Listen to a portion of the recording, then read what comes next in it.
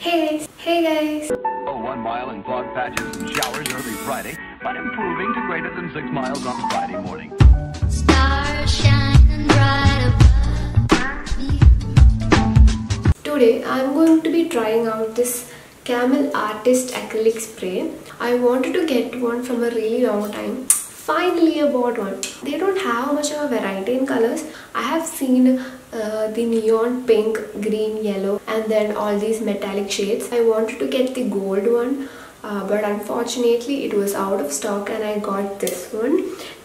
This is in the shade 259 metallic bronze. So this is how the packaging looks like. It's 225 gram of product for 320 rupees. They have also written the instructions on the back side. So it is written that you need to vigorously shake the can for 2 to 3 minutes till the stirring ball inside the can rattles freely. And then you have to start applying the spray. Spray 2 to 3 thin coats with intervals of 10 minutes between each coat. It is also written that the can should be cleaned after each spray. So steps to clean the can is also written here. Let's try this out. This is the product that we are going to try today. First, I spread out a newspaper and we are going to try a spray on this little thingy right here. You should shake the can vigorously for 2 to 3 minutes before applying. Also, it is said that you need to try this onto a small piece of paper before applying it to the item that you want to spray, and clearly this didn't work. So I tried it again and it worked. And this is me being overconfident and going for a second try, and clearly that didn't work. But it's okay. Now we'll spray it on to the small thingy right here. Apply the first coat, wait for 10 minutes, then apply the second coat. And this thing dries really fast. It took only like 5 minutes. And we'll move on to the back side.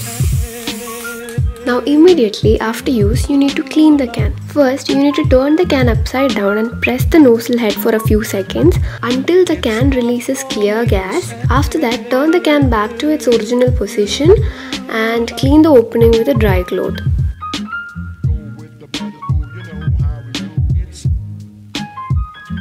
This is how the end product looks. And this is how the spray looks on paper. So I really like how it works. It's not that easy to use, but it's much better than what I expected. And the color is also not that bad. It's better than gold, I guess. So if I go for another can, I might buy the exact color because I really like how it looks. It is written in the can that there is no pungent smell. It is very true. The spray does not come with any bad smell. It has some sort of a fragrance actually, which is really nice. But it is written that the spray is not washproof on fabric or any other surface, and that is kind of true. It came off a little bit. This is not a permanent solution for the stuffs that you need to paint. This is the first time I'm using a spray paint. I'm pretty impressed by the spray. I might suggest this spray to others. So I tried something which I really wanted to try from a really long time. I might suggest this spray to others because I like it, guys. It's not that bad. So I hope you guys liked the video. So if you do, then please like, comment and subscribe. Thank you so much for watching.